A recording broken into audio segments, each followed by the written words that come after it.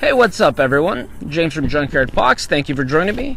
And today we're going to be talking about a knife. Now you have seen this blade a couple of episodes already. We're talking about the Bark River Knives Classic Drop Point Hunter. This beautiful thing right here. Now this knife was sent to me by Bark River a couple months back when they decided to sponsor the Operation Survival Challenge. So every participant that took part in that challenge received a Bark River knife. So I will admit I did not use this knife extensively, but my volunteer Ben that took part in that challenge, if you guys saw through those episodes or through this montage, he put this through the ringer. Now is going to be a chance for one of you lucky viewers to win this blade. Now just before I do that, just so I can feel comfortable, pretty much endorsing this blade, is I'm going to just do a couple more exercises with it. So we're going to get a fire going, a one-stick fire, because I think that's a crucial testing method for a fixed blade. And then from there, we're going to be cooking up some alligator tacos. So thank you for joining me. Let's go ahead and get started. So some batoning time. All right, so let's go ahead and do this. Now, we don't realistically, I've never had to do a one-stick fire to survive at any point, especially out here in the desert where we can just get a lot of dead grass. But it's a good exercise to see how much damage the blade can take. Also how much, how sharp the spine is, how well the edge keeps. So I think it's just a good test in general.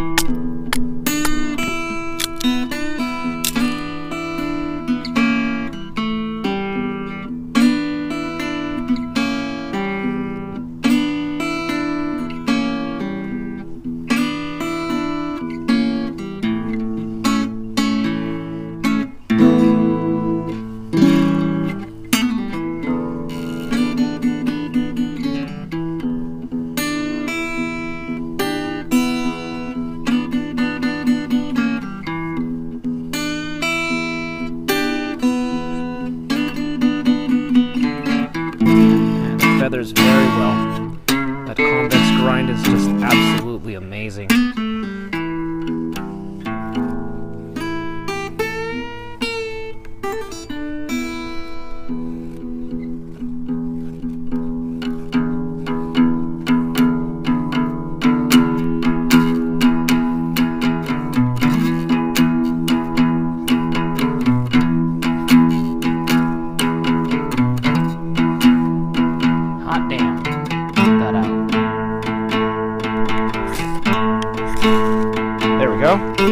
Once again, it is slightly more polished than other 90-degree spines, but it works just as well. So, first test, making the fire, it excelled. Great stuff.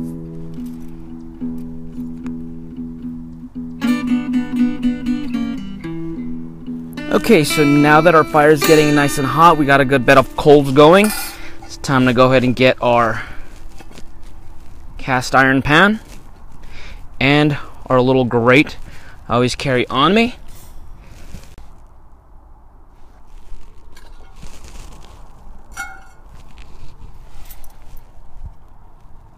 Meanwhile, the pan gets nice and hot, let the oil get nice and hot. We're gonna break out our alligator meat. Now I did get this at Game of Life, so that's the local business that I was talking about last week. And I got some alligator tenderloin. I apologize, the white just, messes up my camera, but this is alligator meat tenderloin. So let's just cut this up into little pieces and place it on the pan.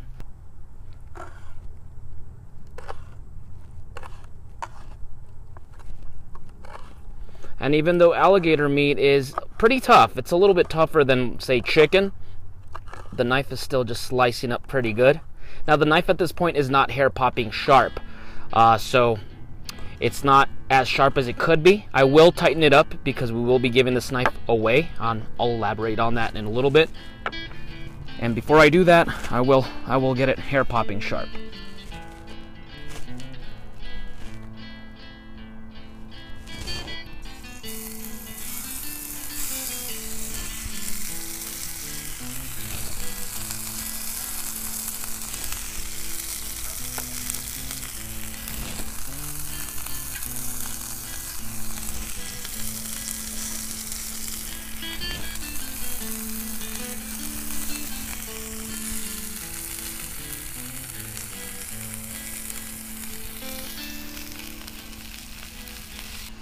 Put some pepper.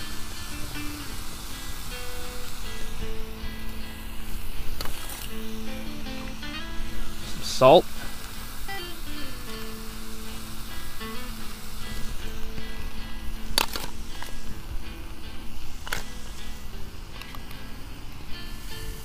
Some cayenne.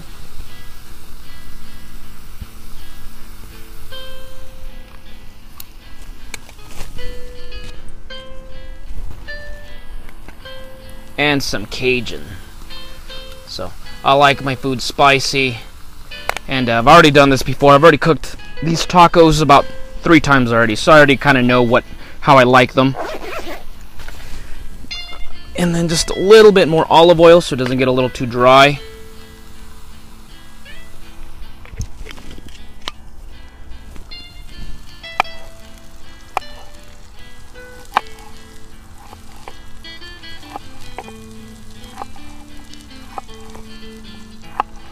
Alright, the flies found me. Man, this thing is a slicer.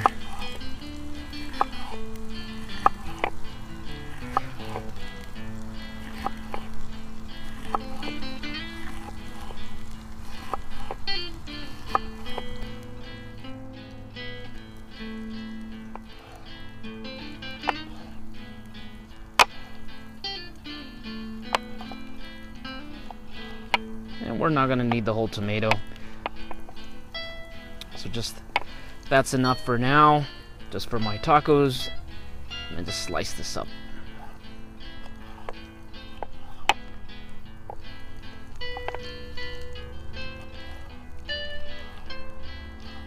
No problem at all.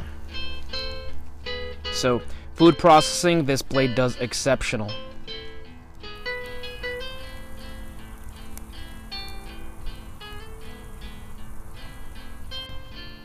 Okay, so Alligator is basically cooked. It's been about 15 minutes. Alligator cooks very similar to chicken. You always want to make sure that it's fully cooked. In the meantime, let's go ahead and heat up some tortillas for some tacos.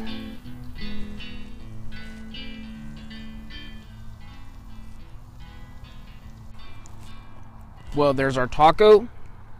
Tortilla's nice and hot. Some lettuce, tomatoes, jalapenos, some alligator.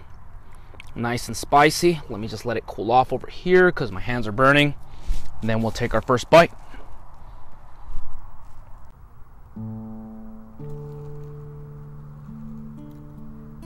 Okay, so tacos cooled down enough. Let's go ahead and take a taste.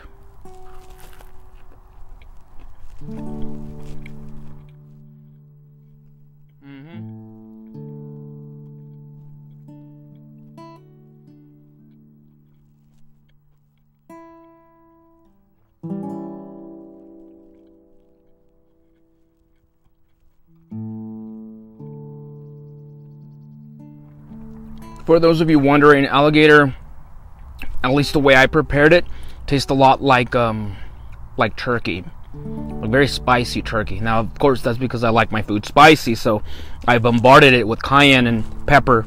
But very good stuff. Once again, if you're in El Paso, Texas, check out Game of Life. Really good stuff. Or anywhere, wherever you're at, look for a place that sells gator meat. There's lots of gator farms out there, so you just got to find a shop in your town somewhere nearby that will sell it. Because I honestly recommend it. It's a new favorite of mine.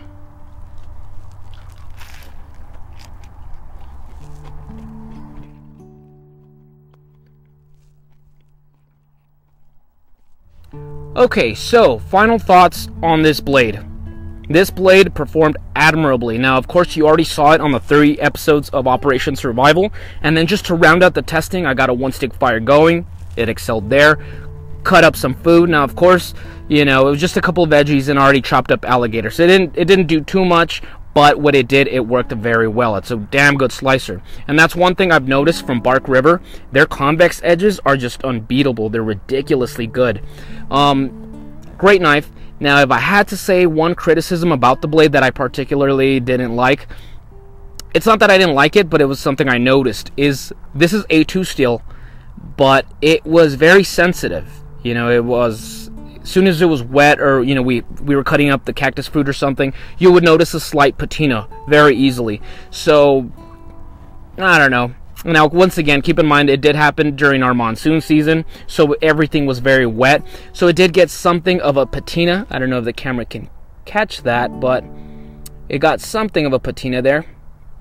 Other than that, the scales are made out of wood. This is African blackwood, if I'm correct. And because of that, keep in mind, before me, it was up in Hawaii, a tropical environment. Then it comes down to Texas, and it just coincides during our monsoon season where it's raining and raining, and it's still raining in some parts of Texas, as many of you know.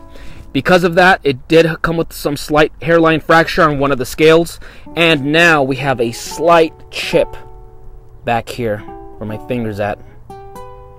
Nothing that's going to alter the knife in any way, that's going to really wound it or anything like that, but it is a cosmetic thing, I understand. So you guys can always send this back to Bark River Knives, and they'll go ahead and polish it up for you. So, time to give this blade away.